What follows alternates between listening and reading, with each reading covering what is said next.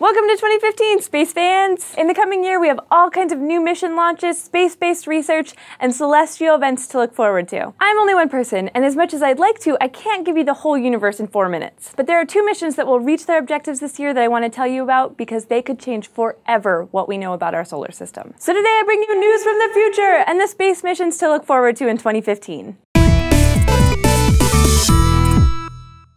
First, allow me to direct your attention to the asteroid belt. We actually have a few populations of asteroids hurtling around the solar system, but the one I'm talking about here is the main belt between Mars and Jupiter. And here this year we will make our first contact with any dwarf planet in the solar system.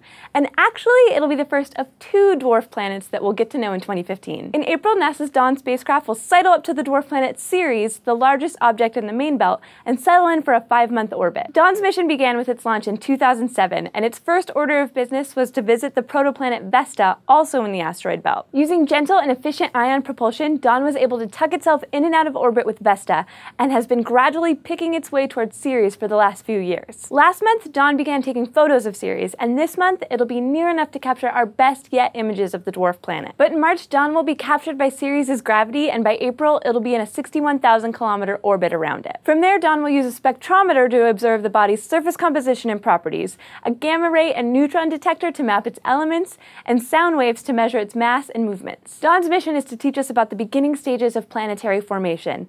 By looking at pre-planet teenagers like Ceres and VESTA, NASA hopes to learn about the roles that things like size and composition play in the eventual development of planets. Now, just a few months later, in July, a separate NASA spacecraft will check out another teen planet for the first time, and it's one I know you know and probably love: the dwarf planet Pluto. New Horizons launched in 2006 and has spent 2/3 of the time since then in hibernation, zooming far beyond Neptune and into the Kuiper belt, another asteroid belt on the outer rim of the solar system. New Horizons finally woke up last month when it was 4.7 billion kilometers from Earth, but a relatively close 260 million kilometers from Pluto. Later in January, it'll be close enough to begin making observations of Pluto, and by May, it will be sending back the best images of the dwarf planet we've ever seen. Then in July, New Horizons will pass within 10,000 kilometers of Pluto. 10,000 kilometers! That's like from me to South Africa. In the grand scheme of the universe, not far at all. But unlike ion-powered Dawn, New Horizons will be moving much too quickly to be captured by little Pluto's weak gravity. It will have to use its 4 spectrometers, radiometer, dust detector, and telescopic camera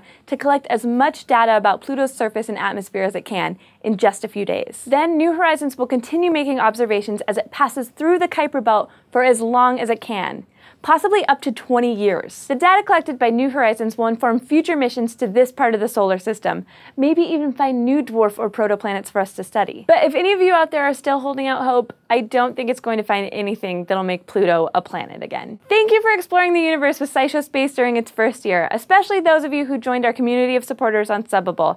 If you want to find out how you can help, check out subbable.com/scishow. And don't forget to go to youtube.com/SciShow Space and subscribe.